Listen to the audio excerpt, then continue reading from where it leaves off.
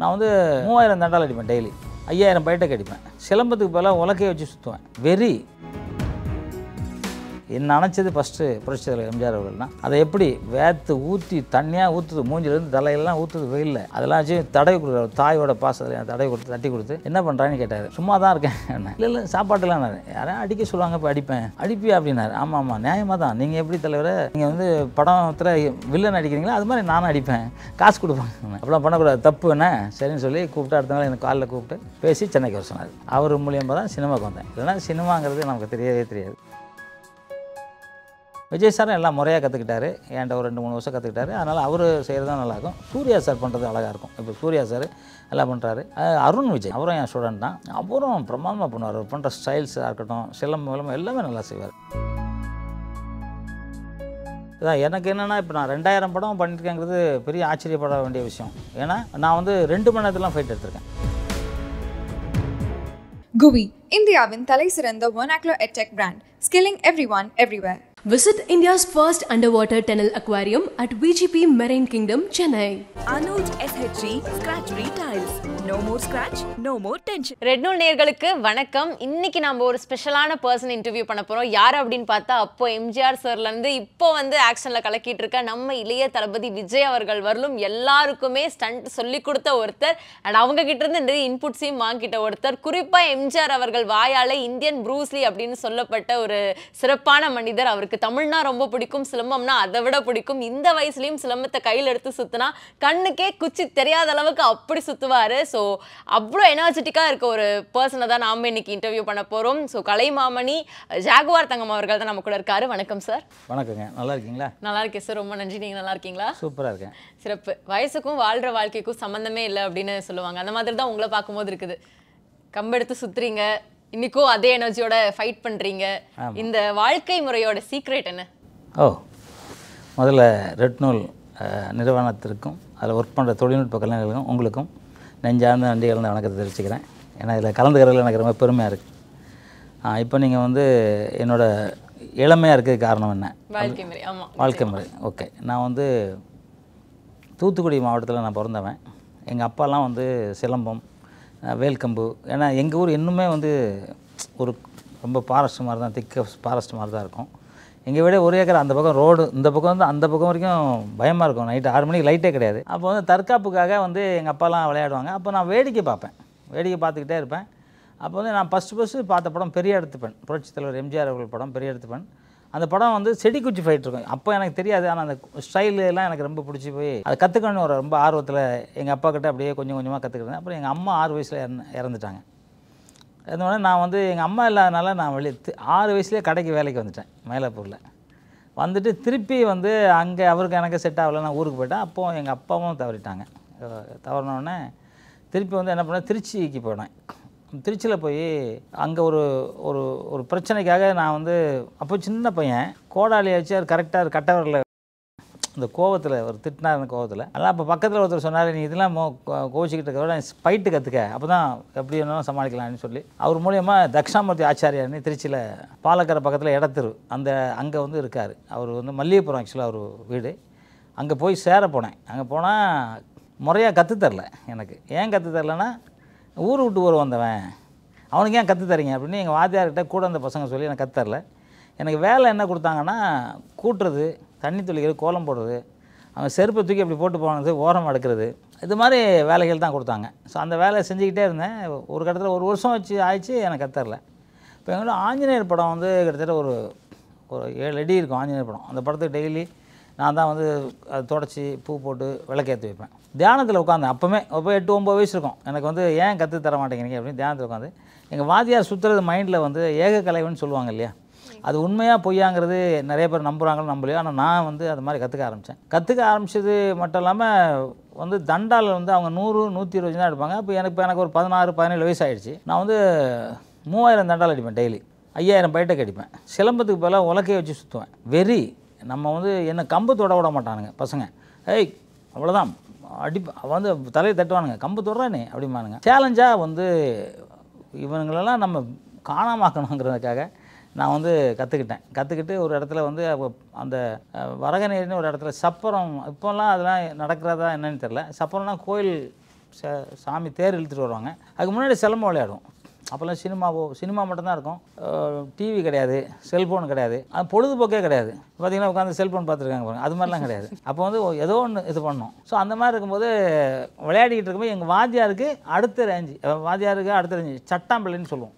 அவர் வந்து இன்னொருத்தர் விளையாடுறாரு, அவர் வெளியூர்லேருந்து வந்து விளையாடுறாரு. அவர்கிட்ட விளையாடிக்கிட்டு இருக்கும்போது அவர் வந்து இவர் அடிச்சிட்டார், எங்கள் வாத்தியாரோட ஸ்டூடெண்ட்டை. எங்கள் சென்னையில் திருச்சியில் இவங்களும் அடிச்சிட்டாங்க. எல்லாருக்கும் அப்செட் ஆகிட்டாங்க. இந்த ஊரே ஏன்னா முதல்ல சொன்னது இது மாதிரி ஒரு இடத்துல உள்ளவர், அவர் அந்த ஊர்லேருந்து வந்து அடிக்கிறாரு, விளையாடுறாங்க 2 பேரும் சேலஞ்சு அப்படின்னு சொல்லும்போது ஒரு இதாக இருக்கும் இல்லையா, அப்படியே அப்செட் ஆகிட்டாங்க. இப்போ நான் உட்காந்து இப்படி குத்தச்சு உட்காந்து நான் சொன்னேன், இவன் மட்டும் என்கிட்ட கிடச்சானா தொலைச்சிருவேன் அப்படின்னேன். எங்கள் வாத்தியார் பக்கத்தில் இருக்கார், கவனிக்கல. அப்படியே தலையில் தட்ட எழுந்துடுறான், நீங்கள் அடிச்சிருவானாரு. நீங்கள் சொன்னால் அடிப்பாங்க என்ன, எப்படி அடிப்பாங்க, நீங்கள் சொல்லி தான் பாருங்களேன். அவர் சொன்னார், நான் வந்து தண்ணிக்குள்ளே போய் சிலம்பம் சுற்றிக்கிட்டு இருப்பேன். திருச்சி காவேரி ஆற்றுல தண்ணிக்குள்ளே தான் சிலம்பம் சுற்றுவேன். அதாவது எப்படி சார்? ஆமாம், அது சுற்ற முடியாது, ஆனால் சுற்றுவேன். வெறி எனக்கு, என்னோட கம்பை அவனை பிடிச்சிடக்கூடாது. இன்றைக்கி வரைக்கும் நீங்கள் சொன்னீங்களா, முதல்ல என்கிட்ட சொன்னீங்களா, உங்கள் சிலம்பம் சுற்றுறதை வந்து இன்னுமே இது பண்ண முடியல. இப்போ புழல் ஜெயிலில் வந்து 300 பேர் பிளாக் பெல்ட் கொடுக்க போனேன். அது அந்த டிஐசி சொன்னது தான், இது கம்பு சுற்றுற கண்ணுக்கே தெரியல அப்படின்னு தான். இன்றைக்கி இப்போ நான் இங்கே சுற்றினா கூட கண்ணுக்கு தெரியாது. ஏன்னா அது காரணம் நான் வந்து தண்ணிக்குள்ளே போய் ப்ராக்டிஸ் பண்ணுவேன். அந்த ப்ராக்டிஸ் பண்ணதில் அந்த சிலம்பை எடுத்து சலாவரிசை எடுத்து முண்டாந்தரணின்னு சொல்லுவாங்க. அது போய் அடிச்சு எங்கள் வாத்தியார் தொட்டையை தட்டி அப்படி வணக்கம் அடிச்சுன்னு எங்கள் வாத்தியார் மறந்து போயிட்டார். என்னடா அவன், ஏன்னா இங்கே இருக்கவன் என்ன கம்பெல்லாம் தொடக்கூடாது தட்டினால அவன் தான் மறந்துட்டான். எங்கே கற்றுக்கிட்டான், நான் யார்கிட்டயோ கற்றுக்கிட்டேன்னு நினச்சிட்டாங்க. அதுக்கப்புறம் முறையாக அவர் கற்றுக் கொடுத்தாரு, ஒரு 4-5 வருஷம் முறையாக கற்றுக் கொடுத்தாரு. அதில் தான் நான் ஒரு கிட்டத்தட்ட 36 கலை, சிலம்பம், செடி குச்சி, மான்கொம்பு, குத்து வசப்பா, வட்டா பரங்கு, மான்கொம்பு, இது மாதிரி கலைகள் அத்தனையும் வந்து முறையாக கற்றுக்கிட்டேன்.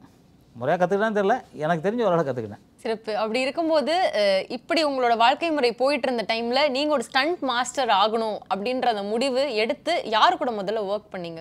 அப்போலாம் நான் எடுக்கவே இல்லை. ஓகே. அப்போலாம் ஐடியாவே இல்லை. இங்கே வந்து சிலம்ப போட்டி நடந்துச்சு சைதாப்பேட்டையில். அப்போ வந்து நான் வந்து சிலம்பம் விளையாண்டேன். 1971 நினைக்கிறேன். 71 வந்து ஸ்டேட் ஃபஸ்ட்டு.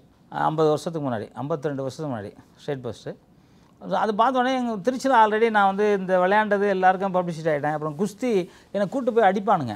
அதாவது எப்படியாவது ஒன்று அடிச்சிடணும் அப்படின்லாம் நினைப்பானுங்க. ஆனால் நடக்கவே இல்லை. ஏன்னா 3000 தண்டால் பிடிச்சி தட்டினான்னு அங்கே போய் கிடப்பானுங்க. இவனை சும்மா ஒரு மாதிரி இருப்பானு. அப்போ தான் புரூஸ்லி படம்லாம் என்ட்ரதுறாங்களாம், அப்போ தான் வருது. வந்து நான் தட்டினேன்னா அவங்க அங்கே மூளைக்கு போய் விழுந்து கிடப்பாங்க. அவனை எதிர்பார்க்கவே முடியாது, இவ்வளோ பலம் இருக்கும்ன்ட்டு. ஸோ அந்த ப்ராக்டிஸ் பண்ணிக்கிட்டு இருக்கும்போது தான் எனக்கு வந்து புரட்சித் தலைவர் எம்ஜிஆர் அவர்கள் வந்து வராங்க. 1977 வெள்ளமண்டிங்கிற ஒரு இடத்துல வந்து அவர் வரும்போது ஊர்வலம் வந்து நான் சிலம்பம் சுற்றுறேன். அப்போ வந்து கவசக்கலை அது பேர். செங்கல் வச்சு எறிவாங்க. நாங்கள் ஒரிஜினலாக கற்றுக்கும் போது செங்கல் வச்சு எறிவாங்க. அவர் வந்து புளியங்கோட்டை போடுறாங்க. ஏன்னா தலைவர் மேலே என்ன பட்டா கூட புளியங்கோட்டையை தூக்கி சுற்றி மூட்டையை வச்சு அடிக்கிறாங்க. நான் சிலம்பம் சுற்றுறேன். அவர் மேலேருந்து பார்க்குறாரு. இந்த மலையில் அப்படி கொடையை சுற்றினா மழை தண்ணி அப்படி சுற்றிக்கிட்டு இருக்கும்ல, அது மாதிரி புளியங்கோட்டை மட்டும் சுற்றிக்கிட்டு இருக்கான். அப்போ காற்றா நான் சுற்றிக்கிட்டு இருக்கேன்.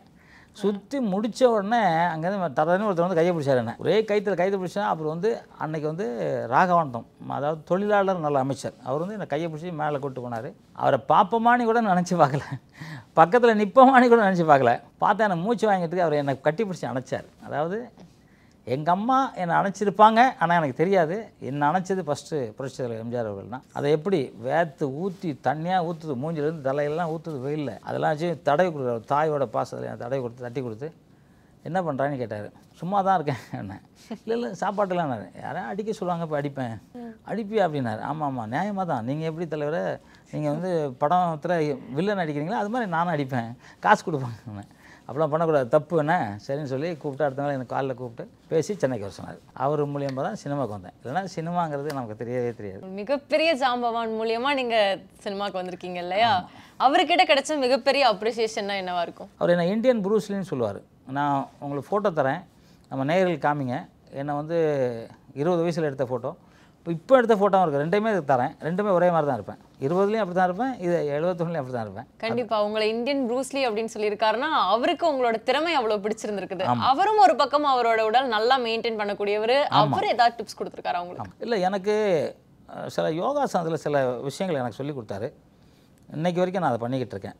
இளமையாக இருக்கிறதுக்கு அதுவும் ஒரு காரணமாக இருக்கும்னு நினைக்கிறேன்.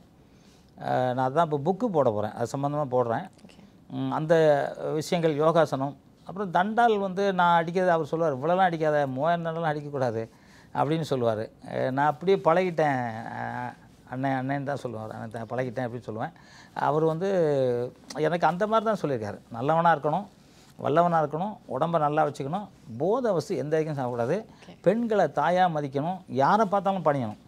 அதாவது எதிரியாக இருந்தால் கூட நீ பணிவாக தான் பேசணும், நீ வந்து உன்னோட குரல் உயரக்கூடாது. இது மாதிரி நிறைய விஷயங்கள் எனக்கு அறிவுறுத்திருக்காரு. எனக்கு இடம் எதுனா வேணாமான்னு கேட்டாப்பெல்லாம் எனக்கு இடம்னா என்னன்னே தெரியாது. இடம் வேணாம் நாங்கள் எங்கன்னா அதெல்லாம் நான் வேணான்ட்டேன். அவர் இறக்குறதுக்கு ஒரு மாதம் முன்னாடி நான் தோட்டப்ப கூட எதுனா வேணுமான்னு கேட்டார். அப்போ கூட எனக்கு தெரில, வேண்டாம்.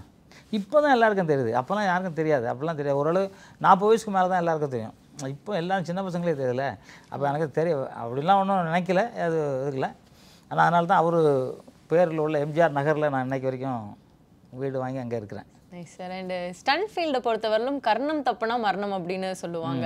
அந்த மாதிரி ஏதாவது ஒரு ஸ்டண்ட் செய்யும் போது அது செய்யறதுக்கு முன்னாடியோ இல்லை செஞ்சதுக்கு அப்புறமோ அந்த ஒரு பயம் அப்படின்றது அதிக அளவில் வந்திருக்குதா? அந்த ஒரு உயிர் பயம்னு சொல்லுவாங்க இல்லையா? வஜ்ரமுஷ்டிக்குன்னு ஒரு கன்னட படம். ஆக்சுவலாக அது வந்து பெங்களூர் பேலஸ் போயிருக்கீங்களா? இருக்கும், ஒரு 70 அடி மேலே இருக்கும்.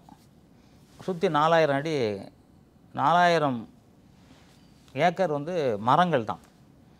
அரண்மனை அது. அதில் வந்து ஒரு ஃபைட் எடுத்தோம், வஜ்ரமுஷ்டின்னு ஃபைட்டு. அதில் வந்து ஹீரோக்கு பதிலாக டூப் போட்டு போலீஸ் ட்ரெஸ்ஸில் டைவ் பண்ணோம். ஆக்சுவலாக அது நான் இல்லை, நான் வேற ஒரு நண்பர் பண்ணணும். எங்களுக்கு வந்து அடுத்த நாள் காலையில் ரஜினி சார் படம் சென்னையில் shooting, Ambur RS Babu fight master. அப்போ வந்து அவர் மேலே ஏறின்னு குதிக்க மாட்டேங்கிறாரு. இங்கே கேமரா, நாங்கள் வந்து கேமரா ஆக்ஷன்னாலே ஜம்ப் பண்ணிடுவோம். என்ன யானை கூட ஃபைட் பண்ணுவோம், புலி கூட சண்டை போடுவோம், எல்லாமே சண்டை போடுவோம். ஓடுற ட்ரெயின் கூட கிராஸ் பண்ணுவோம். ஏன்னா கர்ணம் தப்புனா மரணம்னு சொல்லி அதனால நாங்கள் அது மாதிரி பண்ணிவிடுவோம். நிறைய பேர் இறந்துருக்கோம், அது மாதிரி இருந்திருக்காங்க. இப்போ அவர் குதிக்க மாட்டேங்கிறாரு. டேய் குதிராங்க காது வேறு கேட்காது. அப்போ மாதிரிலாம் மைக் வசதியோ இல்லை வந்து எதுவுமே கிடையாது. ஒரு துண்டை எடுத்து அப்படி ஆட்டணும், அவ்வளோதான். ஆட்டினா குதிச்சிடணும், அவ்வளோதான். இப்படின்னா வேணாம், எல்லாம் இப்படின்னா வெயிட் பண்ணு, இப்படி நிறுத்தினா வெயிட் பண்ணு, இப்படின்னா வேண்டாம் குதிக்காத, இப்படின்னா குதிக்கும், அவ்வளோதான். இதுதான் சிக்னல். மைக்கெலாம் கிடையாது. இப்போ ஸோ அந்த மாதிரி எவ்வளோ சொல்லி பார்த்தா குதிக்க மாட்டேங்கிறான். நான் சொன்னேன், மாஸ்டர் நான் போய் குதிச்சுட்டு வரட்டுமா அப்படின்னேன். சரி போடா, என்னடா லேட் ஆயிடுச்சுடா. 4000 அடி எவ்வளோ அடி சொன்னீங்க சார்? 70 அடி. 70 அடி. ஓகே, 4000 ஏக்கரா காடு, 4000 ஏக்கர் 70 அடி. சரி. இப்போ நான் வந்து டேய் சீக்கிரம் போடாங்கிற, நான் வேகமாக ஓடுறேன். ஓடி போய் நிற்கின்னு பார்த்தோன்னே எனக்கு கொஞ்சம் அல்லு கிளம்பிடுச்சு. என்னன்னா கீழே என்ன நடக்குன்னே தெரியாது. அதாவது அப்போலாம் இப்போ தான் ஏர் பெட்லாம் இருக்குது, அப்போ ரோப்லாம் இருக்குது. அப்போ வந்து என்ன பண்ணுவாங்க, பாதுகாப்புக்கு கீழே எதுவுமே ஒரு வைக்கலை தூக்கி போட்டு மேலே ஒரு துண்டை விரிச்சிருவாங்க. அந்த பிளாக் கலரில் இருக்கல, அதை விரிச்சிருவாங்க, அவ்வளோதான் எங்களுக்கு இது. அதில் வந்து குதிக்கணும். அதை வந்து அவங்கள நம்பி தான் குதிக்கணும். ஏன்னா அவங்க ஒரு இடத்துல பள்ளமாக மட்டும் தான் கை கால் உடஞ்சி போயிடும். இது அவ்வளோதான், வேறு ஒன்றுமே கிடையாது எங்களுக்கு. செகண்ட் ஃப்ளோர்லாம் வந்து அடி பிடிச்சி சண்டை போட்டு கீழே விழுந்துருக்கோம். இப்போ அது வந்து போய் பார்த்து ட்ரெஸ்ஸெல்லாம் மாற்றிட்டேன், அவர் ட்ரெஸ்ஸை மாற்றிக்கிட்டேன். அவர் சொல்கிறார், ஏன் நீங்கள் வந்தால் இப்போ வேணாம், என் பேர் தங்கப்படம், அவர் ஃபைட்டராக தங்கப்படம், ஏன் வந்தானே அப்படின்றார். இல்லைங்க நாளைக்கு காலைல ரஜினி சார் படம் சொல்கிறீங்க. ஆமாம் சாவா போகிறோம், பாரு இதெல்லாம் எங்கே குதிக்க முடியாதுன்னு சொல்லிட்டு வாங்குறாரு. எனக்கு இங்கே எல்லாம் சொல்லிவிட்டு வேறு வந்துட்டேன்னா ஷார்ட் கேமரா சொல்லி துண்டை ஆட்டிட்டாங்க. டைவ் பண்ணிட்டேன், நடக்கிறேன் டைவ் பண்ணிட்டேன். என்னென்னா எங்களுக்கு என்ன டெக்னிக்கல்னால், டைவ் பண்ணும்போதே பக்கத்தில் ஒரு சின்ன டெக்னிக்கல், அப்படியே கையை வச்சு ரோல் போட்டுருவோம். அது பூனை குச்சி மாதிரி அந்த மாதிரி போட்டுருவோம். ஸோ அந்த மாதிரி ஒரு டெக்னிக்கல் எங்களுக்கு. ஆனால் நாங்கள் வைக்கும்போது அந்த நான் டைவ் பண்ண இடத்துல வந்து இது இல்லை, என்னது மைக்கேல் போடலை. அதில் கரெக்டாக வந்து கையை ஒன்று, இந்த கையை வந்து இப்படி திருகிருச்சு, இந்த கை இப்படி திருகிருச்சு. எனக்கு எவ்வளோ ட்ரை பண்ண முடியல, 1 வருஷம் வேலைக்கே போக முடியல. ஃபஸ்ட்டு அடி எனக்கு. அவர் போடும்போது ஃபஸ்ட்டு ஷாட்டை குதிச்சிட்டேன், கேமராமேன் சார் விட்டார். செகண்ட் ஷாட்டை குதித்தேன், அந்த குதிச்ச இடத்துல ஒரு கல் மாட்டி இவ்வளோ பெருசாகிடுச்சு முட்டி. ஒரு 10 செகண்டுக்குள்ளே இவ்வளோ பெருசாகிடுச்சு, வீங்கி போச்சு, நடக்கவே முடியல. இங்கே வந்து ஆப்ரேஷன் பண்ணோன்னாங்க. எங்கள் வாத்தியார் கொஞ்சம் சித்தர் அவர் வந்து எனக்கு ஒரு 3 கட்டு கட்டி சரி பண்ணிட்டார். இன்றைக்கி வரைக்கும் ஒரு 40 வருஷம் ஆச்சு, இன்றைக்கி வரைக்கும் நல்லா இருக்கேன். கரெக்ட். இந்த விளையாட்டே வினையாகும்னு சொல்லுவாங்க. ஆனால் வினையாகும்னு தெரிஞ்சே விளையாடுறீங்க பார்த்தீங்களா, அந்த தைரியம்லாம் ஸ்டன் மாஸ்டர் கிட்ட மட்டும்தான் இருக்குது. அதை தொடர்ந்து பார்த்தா இப்போ ஒரு அடி பட்டுருது, ஒரு மேஜர் அடியே பட்டுருது. திருப்பி நீங்கள் வரீங்க இல்லையா ஒரு கேப் எடுத்து, அப்போ அந்த ஃப்ளோ அப்படியே இருக்குமா? உங்கள் ஒரு ஃப்ளோவில் நீங்கள் இருப்பீங்க, அதை ட்ரை பண்ணிக்கணும், அவ்வளோதான். இப்போ வந்து நீங்கள் இந்த பாக்கியராஜ் மாதிரியே ஒருத்தர் இருந்தார், நீங்கள் பார்த்துருக்க மாட்டீங்கன்னு நினைக்கிறேன். அவர் வந்து அவருக்கு ஒரு படம் சிலம்பு ஃபைட்டு படமும் எனக்கு முட்டி ட்விஸ்ட் ஆகிடுச்சு. ஏன்னா ஏற்கனவே முட்டி ட்விஸ்ட் ஆகிடுச்சு, அதனால் முட்டி ட்விஸ்ட் ஆகிடுச்சு, உடனே வீங்கிடுச்சு. ஆனால் வேறு வழியே இல்லை, நான் பண்ணி தான் ஆகணும். ஏன்னா சோலோ ஃபைட்டு நானும் இன்னொருத்தரும் ஃபைட் பண்ணி தான் ஆகணும். அந்த அடியோட அந்த வலியோட சண்டை பண்ணேன், டூப் போட்டு ஃபைட் பண்ணேன். ஸோ அது வந்து நாங்கள் விட மாட்டோம், அது எப்படி இருந்தாலும் சரி. அது மனோரமாச்சி கூட ஒரு வாட்டி டூப் போடும்போது இது மாதிரி தான் ஒன்று ஆச்சு. மனோரமாச்சி கூட சிலம்பம் அவங்க சும்மா சுற்ற முடியலை, நம்ம மாதிரி சுற்ற முடியலை. அதில் சுற்றும் போது ஒரு மாதிரி ஆச்சு. இருந்தாலும் நான் வந்து ஆச்சுலாம் வந்து ஓடி வந்து என்ன அப்படின்னாங்க. அது எங்களுக்கு சகஜம், சண்டை போட்டால் அடி வாங்கணும், அது அடி வாங்கினா தான் இன்ட்ரெஸ்ட்டாக இருக்கும். நினச்சேன், என்னடா டெய்லி அடி வாங்கிட்டு இருக்க, என்னடா பண்ணலாம் அப்படி தான் மாஸ்டர் ஆனேன் அவர் தான். ஆமாம், ஃபைட்டராக இருந்தால் தான் அடி வாங்குறோம். மாஸ்டர் ஆனேன் அடி வாங்கல, மாஸ்டர் ஆனேன். மாஸ்டர்னா அடிக்க சொல்லி மட்டும் தான் தருவோம்ல நம்ம. கம்போசிங் மட்டும்தான். கண்டிப்பா. அப்படி நீங்க சொல்லி தந்த உங்க சீடர்கள்லாம் இப்போ வந்து நல்ல நல்ல நிலைமையில இருக்காங்க. எல்லாம் பெரிய லெவலில் இருக்காங்க. கண்டிப்பா. அவங்களோட பேர் உங்க வாயாலேயே சொல்லி இப்போ அவங்களோட ஒர்க்கை பற்றிலாம் பேசுங்க நீங்க. ஆமாம், ஃபஸ்ட்டு பீட்டர் கெயின் என்னோட, அதாவது அவன் பேர் ராமசாமி. அவங்க அப்பாவே என்கிட்ட தான், பெருமாள்ன்றது அவர் தான் என்கிட்ட, அவங்க அப்பாவே என்கிட்ட ஃபைட்டராக இருந்தார். அதுக்கப்புறம் இவர் வந்தார் அனலரசு. அவங்க அப்பாவும் அரசு அவரும் என்கிட்ட தான் வேலை செஞ்சார். அவருமே இவ்வளோன்னு சின்ன பையன், அவன் வீட்டுக்கு வருவான், அவனும் ட்ரெயின் பண்ணி என்கிட்ட இருந்தான். அப்புறம் சிறுத்தை சிவா, அவங்க அப்பா பேர் ராமதாஸ், அவரும் என்கிட்ட தான் ஒர்க் பண்ணியிருந்தார். அவர் பையன் இவர். இது மாதிரி இப்போ எங்கள் சங்கத்தில் செயலாளர் கூட அவனும் அவங்க அப்பா என்கிட்ட ஒர்க் பண்ணியிருந்தார். இன்றைக்கி வந்து இன்னும் பீக்கில் நந்தா, நாக் அவுட் நந்தா, இது மாதிரி எஸ்ஆர் முருகன், இது மாதிரி நிறையா ஃபைட் மாஸ்டர். இன்னும் கேட்க போனால் 90% என்கிட்ட கற்றுக்கிட்டவங்க தான். என்கிட்ட என் மூலியமாக வந்தவங்க தான் எல்லாமே. என் மூலியமானா நான் தான் ஒரு கண்டினியூவாக ஷூட்டிங் போடுவேன், அவங்கள ட்ரெயின் பண்ணுவேன், கஷ்டப்படாமல் அவங்களுக்கு வந்து டெக்னிக்கலாக சொல்லி தருவேன். ஏன்னா நான் வந்து ஒரிஜினலாக ஃபைட்டு தெரியும் எனக்கு, புரட்சி தலைவர்கிட்ட இருந்தேன். அப்புறம் ஆம்பூர் ஆர்எஸ் பாபு அவர்கிட்ட கண்டினியூவாக நான் ஒர்க் பண்ணேன். அந்த இடத்துல கம்போசர் நானாக தான் இருப்பேன். என்டிஆர் என்ன கேட்பார், அவனை தங்கப்படத்தை கூட்டு வாயா அப்படிம்பார், ஏன்னா கம்போசிங்காக. அது மாதிரி அமிதாப் பச்சன் சார், தர்மேந்திரா சார், இங்கே வந்து அண்ணா ராஜ்குமார் அண்ணா எல்லாரும் என்னை கூப்பிடுவாங்க. ஏன்னா என்னோடய ஸ்டைல் அவங்களுக்கு எல்லாருக்கும் பஞ்சஸ் பண்ணால் என்னோடய ஸ்டைல் நல்லாயிருக்கும். இப்போ இன்றைக்கி பார்த்திங்கன்னா விஜயகாந்த், சரத்குமார், பிரசாந்த், அருண் விஜய், சத்யராஜ் சன்னு, கலைஞரோட பேரன், இது மாதிரி ஏகப்பட்ட பேர் என்னோடய ஸ்டூடெண்ட் தான். அவங்க எப்படியும் அவங்க பஞ்ச் பண்ணவே என் ஸ்டைல் இருக்கும். சூப்பர். நிச்சயமா ஒருத்தருக்கு எந்த ஒரு தனித்திறமை இருந்தாலும் சரி, அவங்களோட குருவுக்கு வந்துட்டு தெரியும் இவங்க எதில் ஸ்ட்ராங் அப்படின்றது. அந்த மாதிரி பீட்டர் ஹெயின் அவர்களாக இருக்கட்டும், இல்லை அனரசு சாராக இருக்கட்டும், ஸ்டன் சிவா சாராக இருக்கட்டும், அவங்களோட பாசிட்டிவ், அவங்களோட ப்ளஸ் என்ன? ப்ளஸ்ஸுன்னா அவங்க ரொம்ப நல்லவங்க, அந்த பசங்களும் ரொம்ப நல்லவங்க. இன்றைக்கி காலகட்டங்கள் வந்து அன்றைக்கி வந்து 5 லட்ச ரூபா அவங்களுக்கு பெரிய சம்பளம். இன்றைக்கி வந்து அவங்களாம் 1 கோடி ரூபாய்க்கு மேலே வாங்குறாங்க. இன்றைக்கி வியாபாரம் வந்து பெருசாகிடுச்சு அப்படின்னு சொன்னால் கூட எங்களுக்கு அது வாங்க தெரியல அப்போல்லாம். இப்போ நாங்கள் வந்து அதே சரி ஓகேங்க அப்படின்ட்டு போயிடுவோம். சில காலத்தில் அக்ரிமெண்ட் போடுவாங்க, காசு வாங்க மாட்டோம். ஆனால் இவங்க வந்து என்னென்னா ஒர்க் பண்ணுறதுக்கு அன்றைக்கி காசு வாங்கிக்கிறாங்க எல்லோரும். ஆனால் நல்லா இருக்காங்க, ரொம்ப சந்தோஷமாக இருக்குது. நல்ல ஒர்க்கர், நல்ல பசங்க, அதாவது குருவை மதிக்கிற பசங்க. நான் அன்றைக்கி வந்து ஒரு இடத்துல கேட்கறதுல நின்றுட்டுருக்கேன்.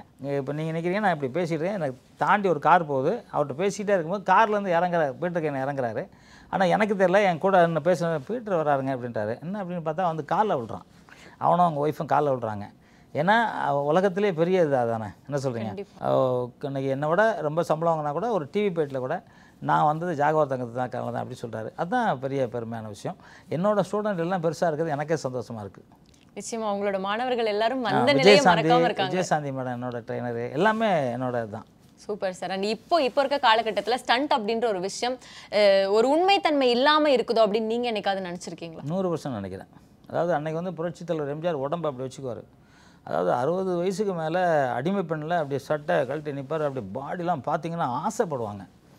அவ்வளோ அற்புதமாக இருக்கும். இன்றைக்கி வந்து 100 வயசு கிழமை ஹெலிகாப்டரில் இங்கேருந்து ஹெலிகாப்டரை குதிச்சு சண்டை போடலாம். அது மாதிரி வந்து குழந்தை பிறந்து வந்த உடனே சண்டை போடலாம். இது மாதிரி சிஜியில் பண்ண முடியும். அந்த மாதிரி இருக்குது. அதனால் வந்து நம்பகத்தன்மை இல்லை. நிறைய பேர் அதை நம்பி போய் ஏமாந்தும் போடுவாங்க. நம்மளால் முடியுங்கிறது இல்லையா? இல்லைல்ல. இப்போ எம்ஜிஆர்லாம் பண்ணாக்க இப்போ ஒரு பட்டிக்காட்டு பொண்ணையாங்கிற படத்தில் பார்த்தா அவர் வந்து குஸ்தி கற்றுக்க போகும்போது அவர் என்ன கஷ்டப்பட்டு கற்றுக்குவாருங்கிறதுலாம் இருக்கும். அதை வந்து கற்றுக்கணும்னு நினைப்பாங்க. இப்போ அப்படிலாம் இப்போ கிடையவே கிடையாது. இப்போ அது இல்லை. அது இல்லாமல் இப்போ வந்து சினிமா வந்து மாறிடுச்சு. அப்போல்லாம் ஹீரோ வந்து தண்ணி அடித்து படத்தில் பார்க்க முடியாது, சிகரெட் குடித்து பார்க்க முடியாது. இன்னும் ஹீரோ தான் தண்ணி அடிக்கிறாரு, ஹீரோ தான் சிகரெட் அடிக்கிறாரு, அவரை தான் ஒரு பொண்ணு லவ் பண்ணுது. அப்போ இருக்க பசங்க என்ன பண்ணுறாங்க, தண்ணி அடிக்கிற ஒரு ஸ்டைல் போட்டிருக்கு, சிகரெட் அடிக்கிற ஒரு ஸ்டைல் போட்டிருக்கு, அடித்தாக்க நம்மளை பொண்ணு லவ் பண்ணுவாங்கன்னு நினைக்கிறாங்க. ஸோ அந்த மாதிரி காலகட்டங்கள் மாறிடுச்சு. அந்த காலம் மாதிரி இல்லை. அந்த காலம் வந்து பொற்காலம், அதையும் மீறி வைரம், அந்த மாதிரி ஒரு காலம். இப்போ அப்படி இருக்காங்கிறது எனக்கு தெரியல. கண்டிப்பா நீங்க சொன்ன மாதிரி 60 வயசு ஆனப்பவும் ரொம்ப திடகாத்திரமா எம்ஜிஆர் அவர்கள் நின்று சண்டை போட்டாரு அப்படின்னு சொன்னீங்க.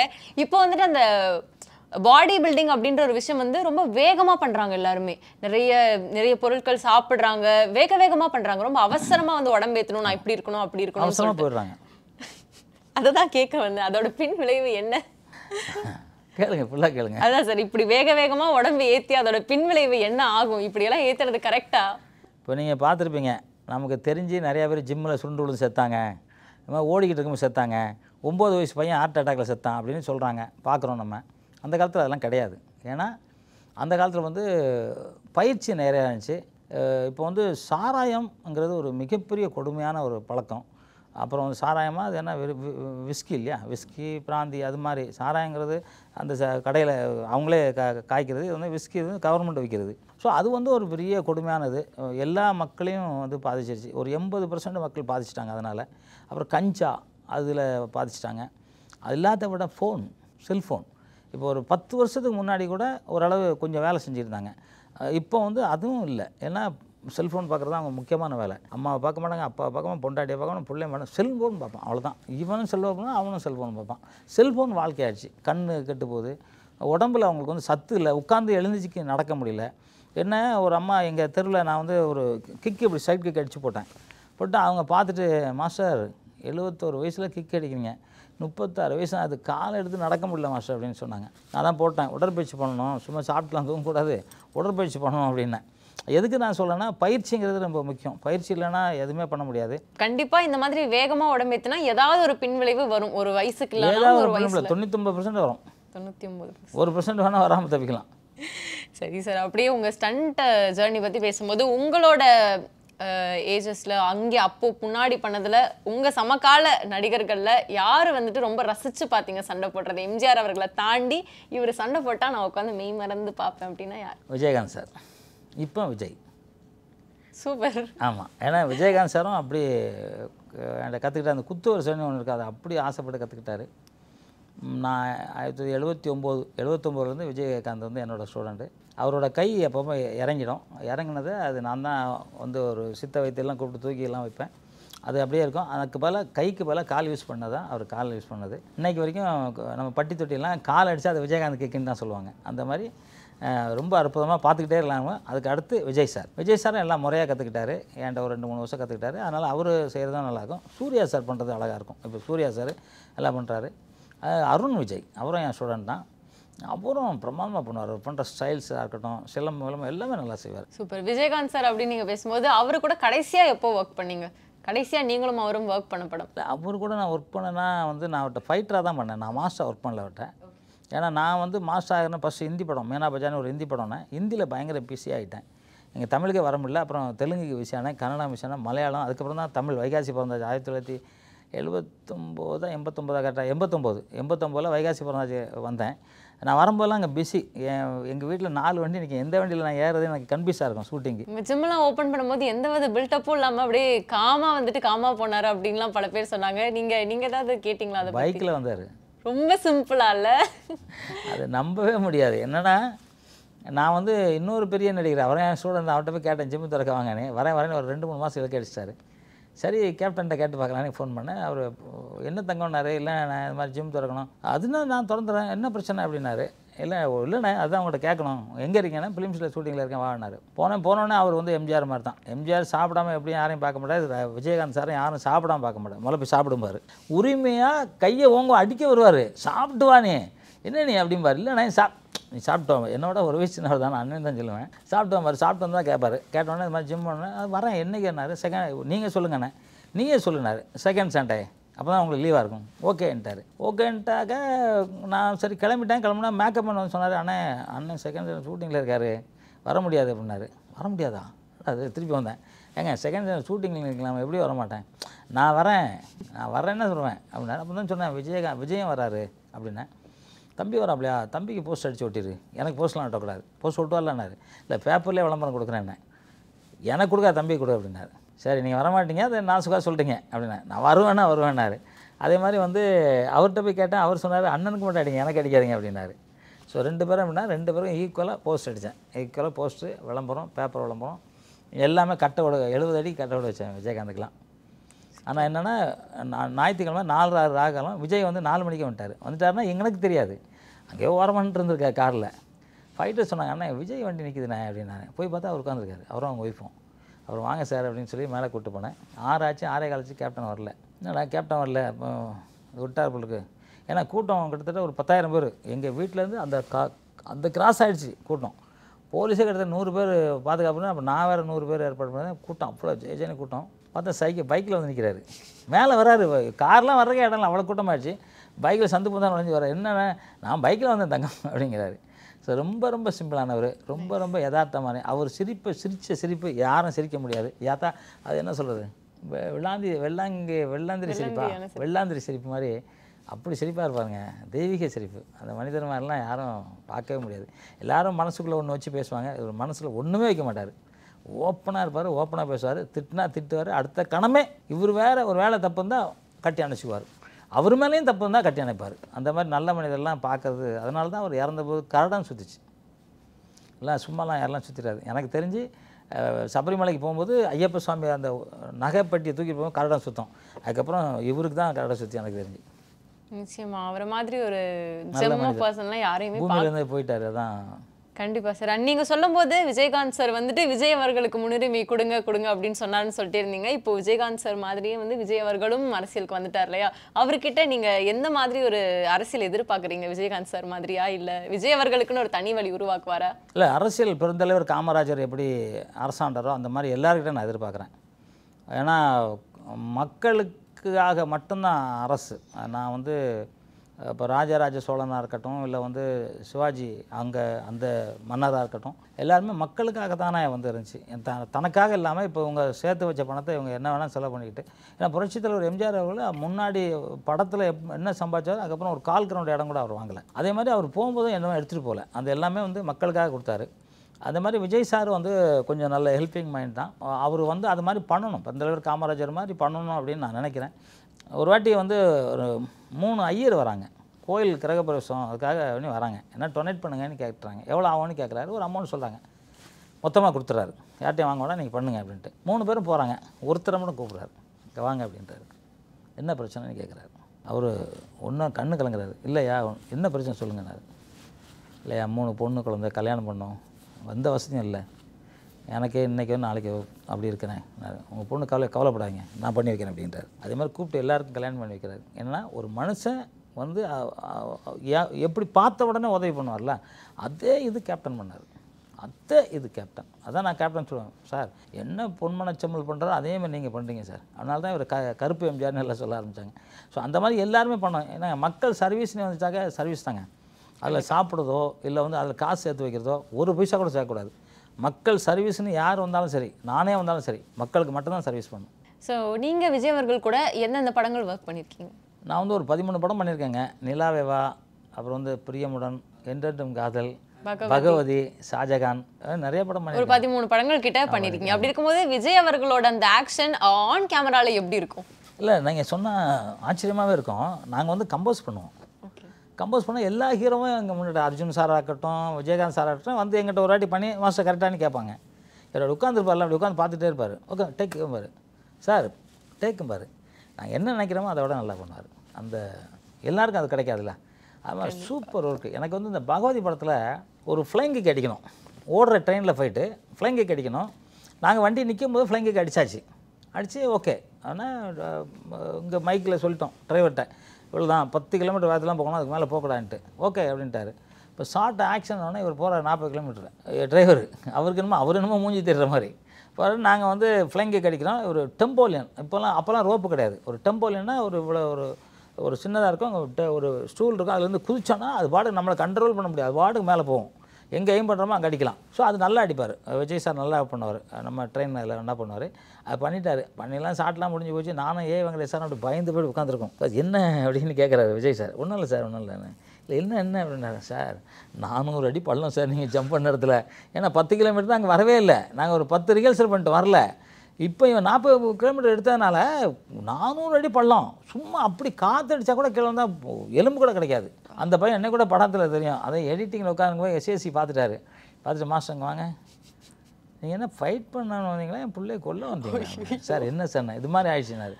சார் உண்மையில் எங்களுக்கு தெரியாது.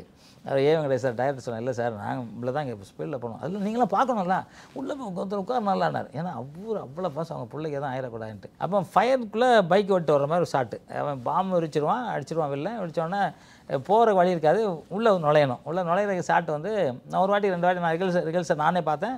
ஓகே விஜய் சார் வந்தார். விஜய் சார் சொல்லிட்டேன், என்ன மாஸ்டர்னார். இல்லை சார் பெட்ரோல் ஊற்றிருக்கோம், ஃபயர் இன்ஜின் நீ உள்ளே போகணும். என்ன மூஞ்செல்லாம் கிழிச்சிருன்னு நினைக்கிறேன் அப்படின்னாரு. சார் யாருன்னா அப்படி நினைப்பாங்களா, இருங்க சார் நான் போகிறேன் அப்படின்னேன். நான் திருப்பி போனேன், உங்களுக்கு ஒன்றும் ஆகலை எனக்கு அப்படின்னாரு. அதெல்லாம் ஒன்றும் ஆகாது சார். அப்புறம் நாங்கள் அந்த சோடாலாம் அடிப்போம், அந்த அனல் கூட அடிக்காமல் அதெல்லாம் அடித்தோம். சூப்பராக போய்ட்டு வந்தார். தேட்டரில் அவ்வளோ கிளாப்ஸ். அதுக்கு அந்த படத்தில் தான் ஆக்ஷன் ஹீரோவானார். அது வந்து ஒரு அருவா அப்படி இருக்கும், அப்படி தூக்கி தட்டா சுற்றி வந்து பிடிக்கணும், பிடிக்கவே மாட்டேன்ட்டார். அப்போ தான் பாபா வந்து ரிலீஸ் ஆகிடுச்சு. பாபா வந்து அப்போ வந்து கொஞ்சம் இதாக சரியாக ஓடலை. அதனால் இவர் நான் பண்ணவே மாட்டேன்ட்டார். என்ன அவர் அண்ணன் மாதிரி பண்ணணும்னு சொல்கிறீங்க, முடியாதுன்ட்டார். நான் சொன்னேன் நீங்கள் பண்ணுங்கள், இன்னொரு ஷாட்டம் எடுத்துக்கிறேன், அப்புறம் பார்த்துக்கலாம், நம்ம எடிட்டிங்கில் இப்போ இன்னொரு வாட்டி இதை எடுக்க முடியாது, இங்கே வந்து செட்டு போட்டுலாம் எடுக்க முடியாது, பண்ணிடுங்க என்ன. அப்புறம் அதை பண்ணிட்டார். அப்புறம் எனக்கு ஒரு 4-5 ஷாட்டு வந்து அந்த மாதிரி பண்ணோம். முடியாதுனாரு. எடிட்டிங் பண்ணி டப்பிங் வரும்போது சொன்னார், சூப்பராக இருக்குது அப்படியே வைங்கன்னாரு. அதில் தான் ஒரு பெரிய ஆக்ஷன் ஹீரோவானது பகவதியை பார்த்தேன். ஏன்னா அதில் தான் பைக்கெல்லாம் அப்படியே தூக்குறது, வேல் தூக்குறது, அதெல்லாம் பயங்கர டெக்னிக்கலாக பண்ணோம் அதை. ஆமாம், கண்டிப்பா இவ்வளோ கஷ்டப்பட்டு வந்துட்டு ஒரிஜினலா அந்த ஒரு ஆக்ஷன் சீக்வன்ஸ்லாம் கொண்டு வர நிறைய பாடுபட்டிருக்கீங்க. இன்னொரு பக்கம் பார்த்தா தெலுங்கு சினிமால இது நிறைய விமர்சனங்கள் போயிட்டு இருக்கு சார். கை நிறுத்தும் போது கார் அங்க நின்றது, இல்ல வந்து கார் அப்படியே ஏர்ல ட்ரெயின் நின்றது, காராது பரவாயில்ல ட்ரெயின் நிற்கும், இப்படி கால் இங்க அடிக்கும் போது அங்க வந்து பறக்குது, இந்த மாதிரி விஷயங்கள்லாம் நிறைய விமர்சனத்துக்கு உள்ளாச்சு. நீங்க இருக்கும் போதே இந்த மாதிரி ஃபைட்ஸ் எல்லாம் அங்க இந்த மாதிரி தான் ஸ்டண்ட் இருக்குமா, இல்ல அதுக்கப்புறம் வந்துட்டு இந்த மாதிரி ஸ்டண்ட் பிராக்டிஸ் பண்ணாங்களா? அதுக்கப்புறம் தான் வந்துச்சு. அப்போல்லாம் அப்படி கிடையாது, இப்போ தான் அது மாதிரி வந்துச்சு. இப்போ வந்து அதுவும் பாலகிருஷ்ணா வரும்போது தான் வந்து ஜீப்பை அப்படி தூக்கி புரட்டி அடிச்சிருவார். அதை அவர் அடிப்பார். அது வந்து ஓகே, ஏன்னா அவர் என்டிஆர் அடித்தா கூட நம்பலாம், ஏன்னா அவர் பயங்கர பலசாலி. என்டிஆர் நாங்களாம் ஒர்க் பண்ணியிருக்கோம், பயங்கர பலசாலி. அவர் வந்து அடித்தா கூட நம்பலாம். ஆனால் இவங்க அடித்தாங்கன்னு தெரியல. இப்போ வந்து ரொம்ப அதான் சிஜி வந்ததுனால எல்லாருக்கும் எதை வேணால் தூக்கி அடிக்கலாம்ல, யானை கூட தூக்கி அடிக்கலாம் வாங்க. கண்டிப்பா இந்த படங்கள்ல வந்துட்டு ரொம்ப பயங்கரமான பயம்படுத்துற வில்லன்களா நிறைய பேர் நடிச்சிட்டாங்க. ஆனா இப்போ அவங்க வந்துட்டு ஒரு காமெடி ஆக்டரா ஒரு காமெடி ரோல்ல நடிச்சிட்டு இருக்காங்க. இதுக்கு முன்னாடி வந்துட்டு எல்லாரையும் அடிச்சு புரட்டி நிறைய ரோல் பண்ணியிருப்பாங்க. ஆனால் அதுக்கப்புறம் இப்போ வர படங்கள்ல வந்துட்டு நிறைய காமெடி ரோல்ல இந்த மாதிரி ஸ்டண்ட் மாஸ்டர்ஸையோ இல்ல நல்ல ஃபைட் பண்ண ஒரு ஆர்டிஸ்டையோ பார்க்க வேண்டிய ஒரு சூழ்நிலை இருக்குது. இதை நீங்க எப்படி பாக்குறீங்க? இல்லை அப்போவே வந்துச்சு. பிஎஸ் வீரப்பா வந்து மணந்தால் மகாதேவி இல்லாவிட்டால் மரணதேவி அப்படி மகாதேவி படத்தில் பண்ணுவார். அவெல்லாம் பார்க்கும்போது அப்படியே நடுங்கும், அதாவது ஒளிஞ்சிக்கும், எங்கள் படம் பார்க்க முடியுங்கன்னா ஒளிஞ்சிக்கும், அந்த மாதிரி அவர் பார்க்கும்போதெல்லாம் பயமாக இருக்கும். ஸோ அவருக்கெலாம் நான் அவருக்கெல்லாம் டூப் போட வேண்டிய வந்துச்சு. சபாஸ்னு ஒரு படம் அவருக்கு டூப் போட்டேன். அப்போ தான் வந்து என்ன அவர் வீட்டுக்கு கூப்பிட்டாரு. அது இதில் நுங்கமாக தான் வீடு. தோல் மேலே கையை போட்டு அப்படி ஜாலியாக கூப்பிட்டு போவார். அப்போ தான் நினச்சேன், இவரை பார்த்தா நம்ம பயந்தோம், அவ்வளோ நல்ல மனிதனாக இருக்கிற அப்படின்னு நினச்சோம். அதுக்கப்புறம் நம்பியார் சாமி பார்த்து எல்லாம் ஒன்று கடிச்சவங்களாம் இருக்கான் பயந்து தேட்டர்லேயே, சின்ன சின்ன பசங்க. அவரே சொல்லுவார் என்கிட்ட. ஆனால் அவர்லாம் பார்த்தாங்கன்னா குழந்த மாதிரி. அவர் டீ சாப்பிட மாட்டார், உத்தரவு பார்க்க மாட்டார், ஹோட்டலில் சாப்பிட மாட்டார், ஒய்ஃபை கூட்டு வந்து சமையல் பண்ணி அங்கே தான் சாப்பிடுவார். அந்த மாதிரி நல்ல மனுஷன். அதெல்லாம் நம்ம பார்க்கும்போது அதெல்லாம். ஆனால் அவரும் காமெடி பண்ணாங்க. நம்பியார் சாமி காமெடி பண்ணார், வீரப்பா அவரும் காமெடி பண்ணாங்க. இப்போ வந்து ஆனந்தராஜ் சார் காமெடி பண்ணுறாரு. அவர் பெரிய வில்லனாலாம் நம்ம வந்து பாட்சாங்கிற படத்தில் அவரெல்லாம் பார்த்து பயந்துருப்பாங்க எல்லாம். ஆனால் அவர் காமெடி பண்ணுறாரு. இப்போ எங்கள் ஸ்டண்டில் வந்து நிறைய பேர் அது மாதிரி காமெடி பண்ணுறாங்க. அது ஓரளவு ஏற்றுக்கிறாங்கன்னு தான் நினைக்கிறேன்.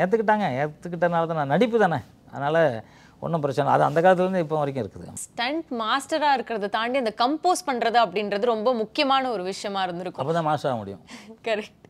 ஸோ அது எப்படி ஆனீங்க? அந்த டெக்னிக்ஸ் எல்லாம் எப்படி நீங்கள் ப்ராசஸ் பண்ணீங்க? இல்லை, இது ஏற்கனவே வந்து நாங்கள் வந்து எங்கள் மாஸ்டர்கிட்ட கற்றுக்குவோம்.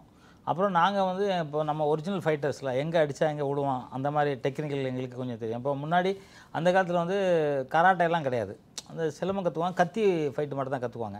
Okay sir. இப்போது அப்போலாம் பார்த்தீங்கன்னா போர் வீரர்கள் வந்து யுத்தத்துக்கு போகிறதுக்கு முன்னாடி சாங்கிய மாதிரி ஏதாவது பண்ணுவாங்க, சென்டிமெண்ட்டாக ஏதாவது ஒரு விஷயம் இருக்குமா? அந்த மாதிரி நீங்கள் ஃபைட் ஆரம்பிக்கிறதுக்கு முன்னாடி செட்டில் ஏதாவது சென்டிமெண்ட்டாக ஒன்று பண்ணிட்டு ஸ்டார்ட் பண்ணுவீங்களா? எலுமிச்சம்பழம் தேங்காய் உடைப்போம். ஓகே. ஆமாம், ஏன்னா எலுமிச்சம்பழம் வெட்டினா குதிரையை வெட்டினக்கு சமானம் அப்படின்னு சொல்லுவாங்க. அதனால் பலி கொடுக்குற மாதிரி. அதனால் ஏன் செட்டில் வரைக்கும் அது வந்து நிறைய பேர் வேணான்னு கூட சொல்லுவாங்க. சத்யராஜ் கூட மாஸ்டர் என்ன மாஸ்டர் மாதிரி சார் என்னோட நம்பிக்கை அது நில்லுங்கம்பேன். ஆனால் ஏன்னா என் படத்தில் யாருக்கும் அடிப்பட்டதே இல்லை. நான் வந்து கிட்டத்தட்ட 2000 படம் பண்ணி வேர்ல்டு ரெக்கார்டு வாங்கியிருக்கேன். எனக்கு என் படத்தில் வந்து தமிழ், தெலுங்கு, ஹிந்தி, கன்னடம், மலையாளம், ஆங்கிலம், ஒரியா, ரஷ்யா, இலங்கை, ஜெர்மனு, மலேசிய மொழி, இது மாதிரி ஏகப்பட்ட மொழியில் நான் பண்ணிட்டேன். எந்த இடத்துலையும் அடிப்பட்டதில்லை. நான் எங்கே போனால் ஒரு எலுமிச்சம்பழம் சுற்றுவேன். நான் ரஷ்யா போகும்போது கூட எலுமிச்சம்பழம் எடுத்துகிட்டு போனேன். இங்கேருந்து ஒரு 10 எலுமிச்சம்பழம் எடுத்துகிட்டு போனேன் சுற்றணுன்ட்டு. அவங்களுக்கு அதெல்லாம் தெரியாது.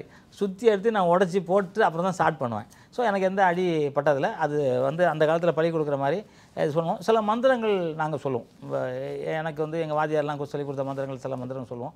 ஸோ அந்த மாதிரி எதுவுமே அடிபடாமல் நாங்கள் பார்த்துக்குவோம். அவ்வளோதான். ஸ்டண்ட்டில் வந்து நிறைய விஷயங்கள், நிறைய டெக்னிக்ஸ் வந்து கற்றுக்கிட்டு இருப்பீங்க. அப்படி இருக்கும்போது ஒவ்வொரு படத்துக்கும் ஒரு வேரியேஷன் காட்டணும் அப்படின்றது ஒரு ரெஸ்பான்சிபிலிட்டியாக மாறி இருக்கும் இல்லையா?